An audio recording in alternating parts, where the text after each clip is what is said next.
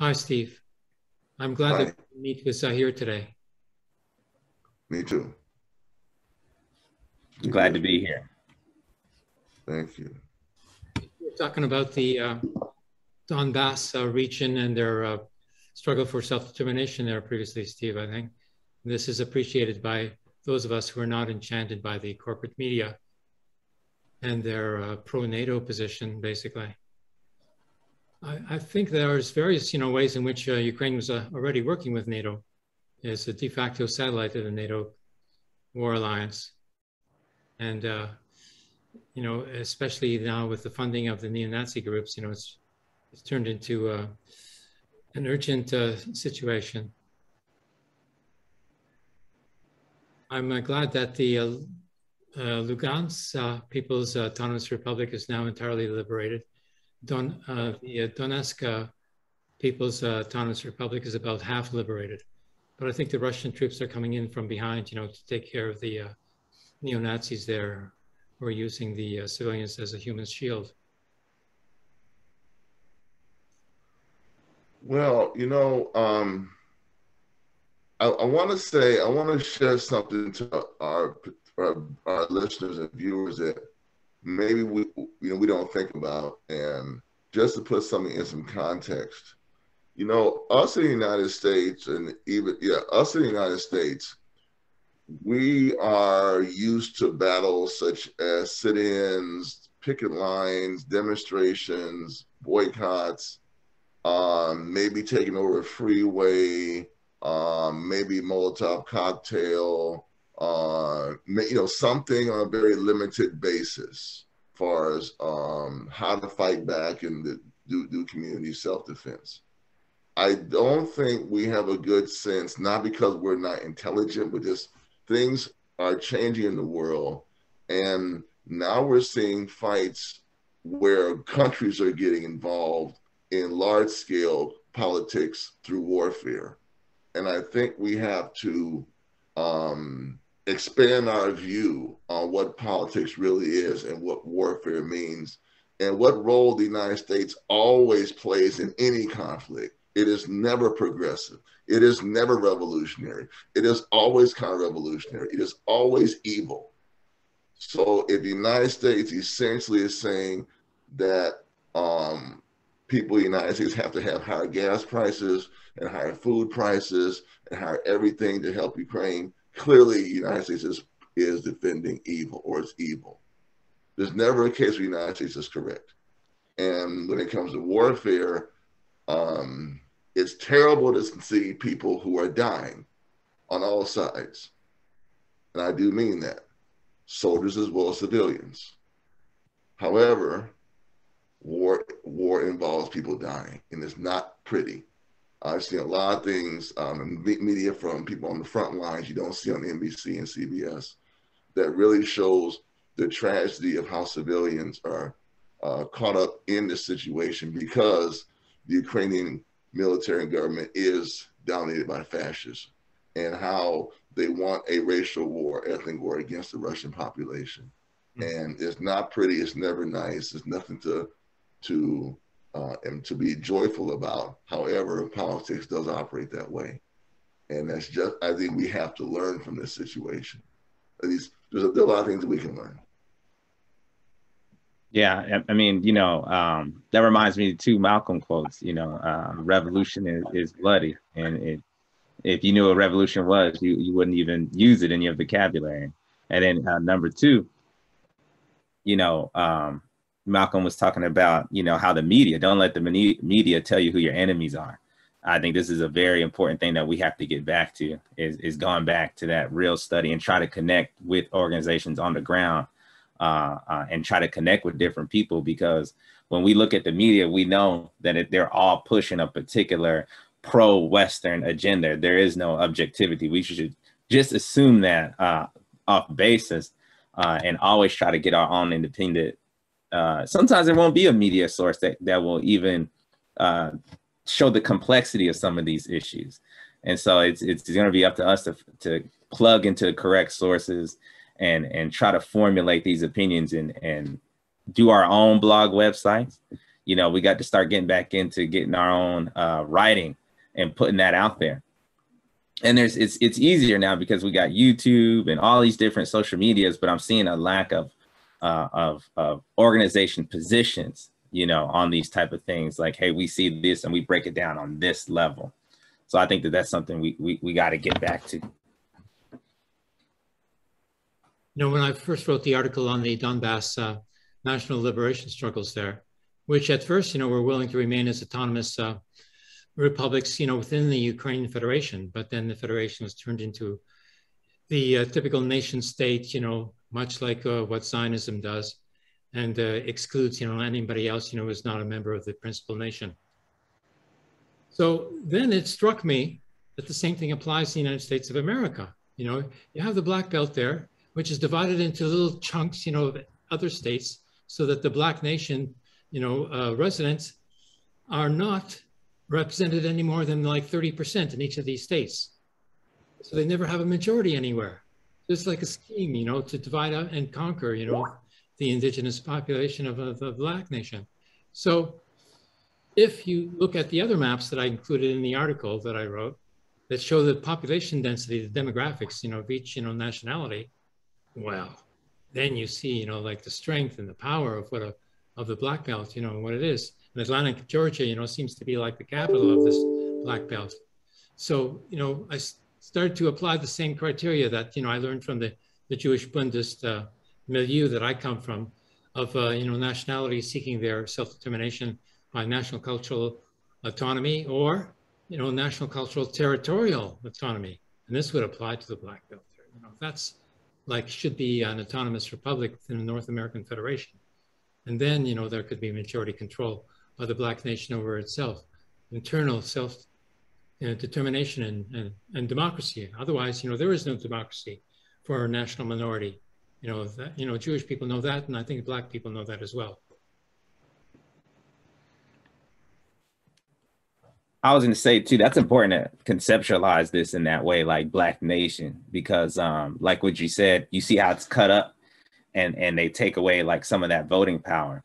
And so like, we have to think about it in that kind of revolutionary sense, because then we could see why gerrymandering, when they cut up these votes, how it takes away Black votes, how that could undermine self-determination for Black people. But then, you know, somebody else could co-opt that and say, you know, well, you got to get better voting power for, you know, keeping up the American nation state. You know, it could be co-opted to this type of reformist strategy.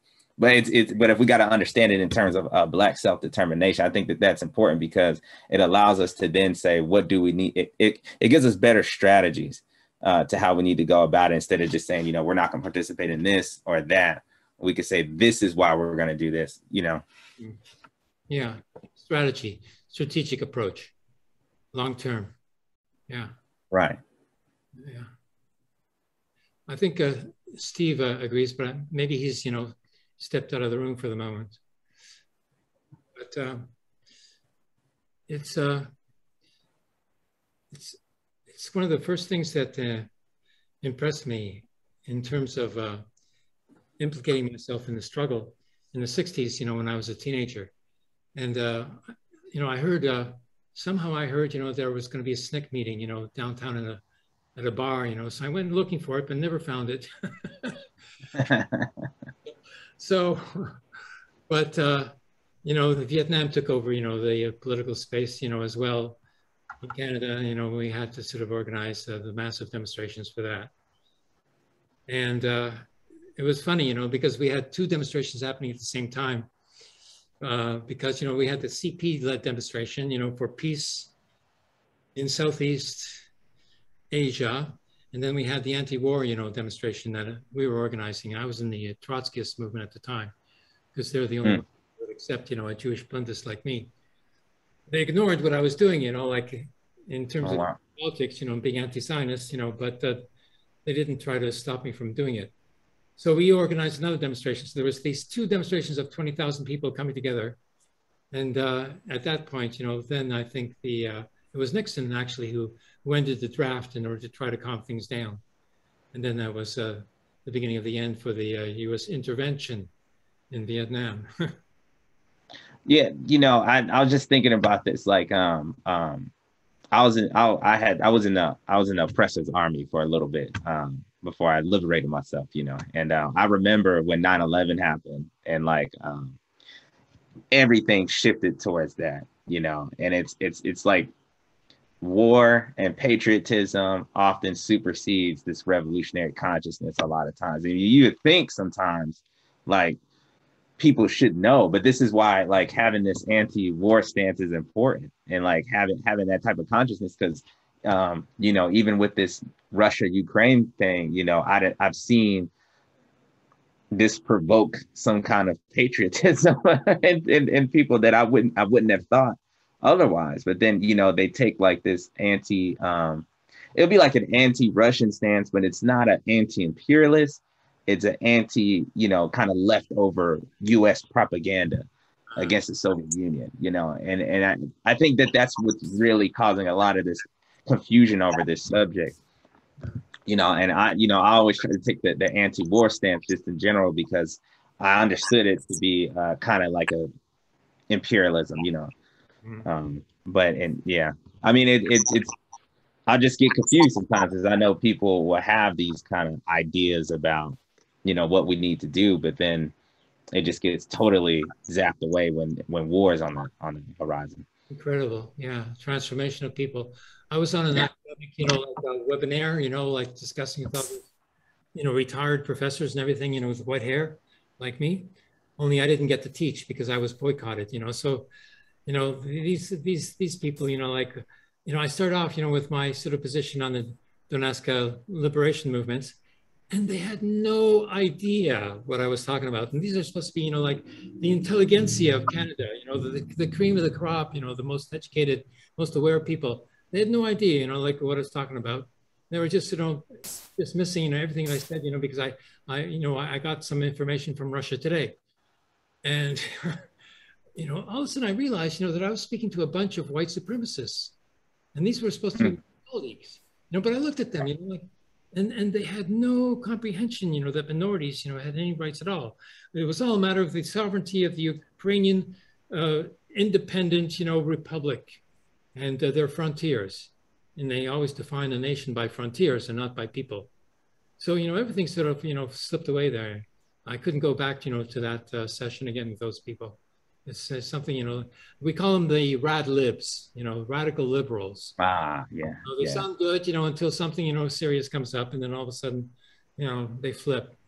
So there's got to be a realignment, you know, what the left is, what the serious revolutionary movement is.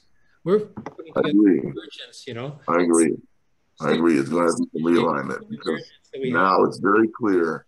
It's very clear that some people we thought were our allies are not our allies. That we thought could be strategic allies are just tactical allies at best. And when it comes to war, when it comes to the international situation, they don't know what they're talking about. And their view is not based on what you talked about, Abraham. Self-determination. It's not based on autonomy. It's based on the sovereignty of borders. And that's nonsense, because this country was based on no borders when nobody got here. There's borders of the indigenous population. Their borders were violated.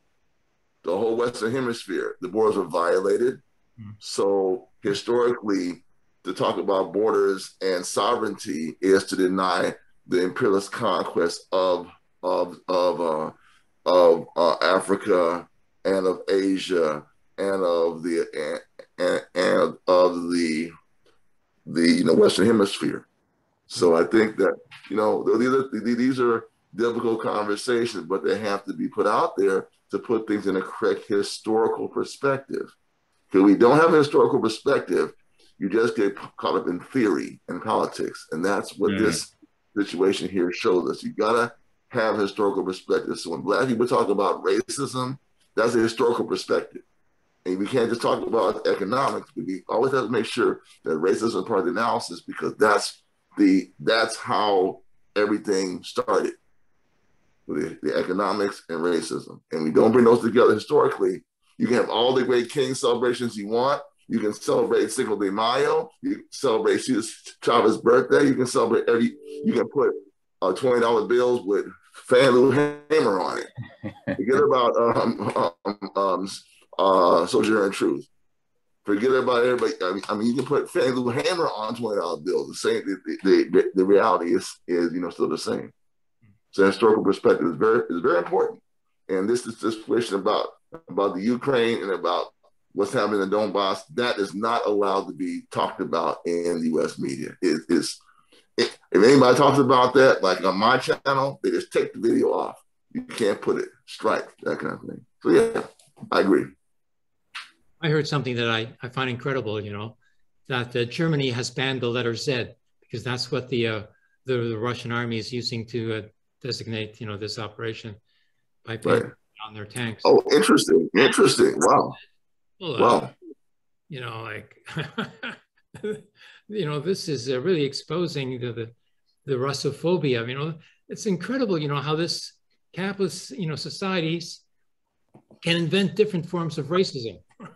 They just invented it, just like made up, and as long as everybody says the same thing, and everybody, agrees to lie and know that they're lying, but they don't care, like the Zionists do.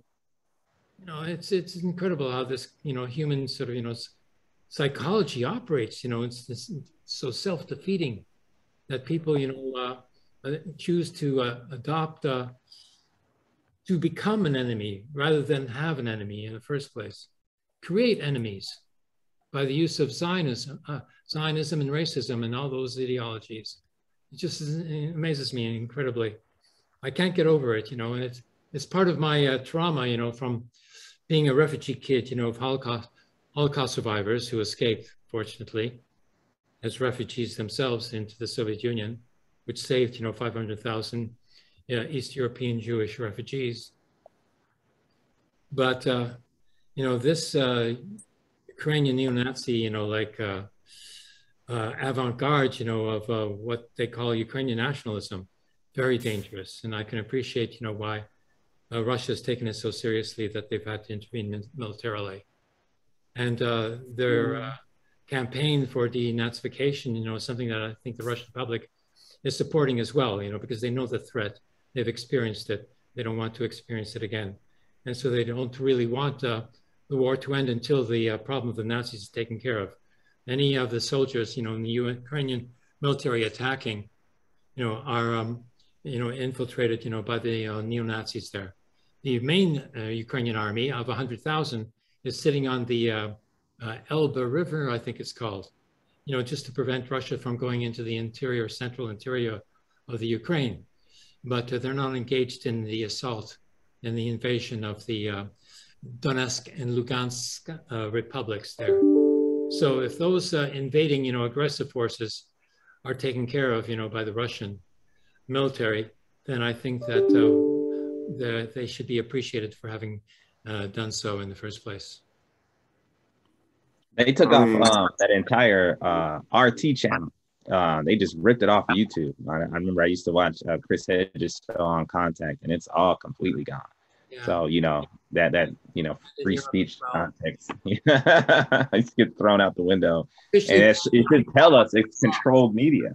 Yeah. It's like we're gonna tell you what you can know, and we're gonna pretend like this is a opposite opinion, but it's all accepted opposition. Now it's officially banned in England. England, the seat of democracy. Yes. Oh yes. Oh. Yeah. I'm still getting it here in Canada, although from time to time it gets cut off. But England and Europe, what are they fighting for? The free world? They call themselves a free world. Yeah. Yeah, they invade Iraq to put democracy there, but yeah. Libya is such a tragedy as well. I was working closely with Libya. I was there many times, and they were very serious about, their own revolution and world revolution even, but, they didn't, they thought that they had completed the revolution when they were just beginning it.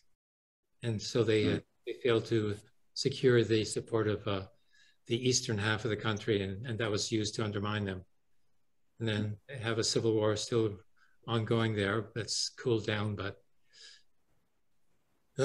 if, the son of Gaddafi, becomes the presidential candidate again, the polls indicate that he would be the most popular choice for president of a republic there. So perhaps, he could bring back the Jamaria and find a way to reconcile with the Benghazi center in the eastern part of the country. So that's something to look forward to. But Yemen, they took care of that war already. The Yemen revolutionaries, with their drones that attacked the refineries inside Saudi Arabia. Wow, that's what, made them back down and agree to a ceasefire now for 2 months. Because, there's, like world oil crisis now. They've painted themselves into a corner. And now, they're cutting their own throats by sanctioning Russia. It's going to be incredible. I think too, it's like like I was saying, I wanted to ask a question for you guys. How do you guys feel about Gaddafi? Because me, I have a Pan-African background. I voted with like AAPRP, and Gaddafi is kind of held up as a hero. But then there's another side, that would kind of say he's kind of like a dictator. I've kind of always learned that there's balance, but I also think it's somewhat your perspective. But it's almost like if you say something negative about Gaddafi, you're feeding into the American propaganda, but then you don't want to not critique the things that need to be critiqued. Yeah. There was the same problem with the Trotskyists, who were accused of being traitors and imperialist agents, because they criticized Stalinism.